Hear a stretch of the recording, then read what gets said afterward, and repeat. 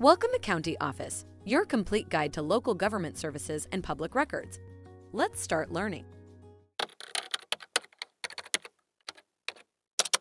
Does the FDA regulate hair products?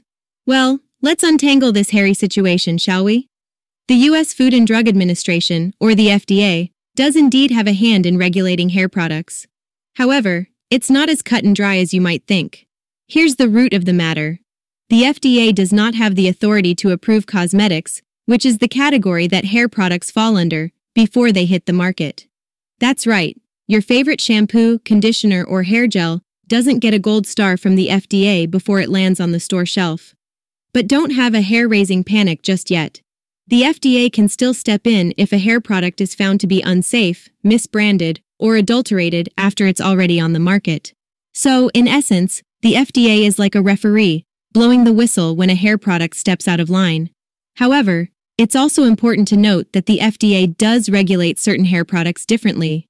For instance, hair dyes have a separate set of rules, mainly because some hair coloring agents have been linked to health concerns. So, in a nutshell, the FDA does have a role in regulating hair products, but it's more of an after-the-fact kind of deal. Stay safe, stay informed, and keep your hair game strong. Take a look at the links in the description below to learn more. If you have any questions or want to share your thoughts, leave a comment. We're here to help. Thanks for watching our video. Be sure to like, subscribe, and leave a comment below. We'll see you in our next video.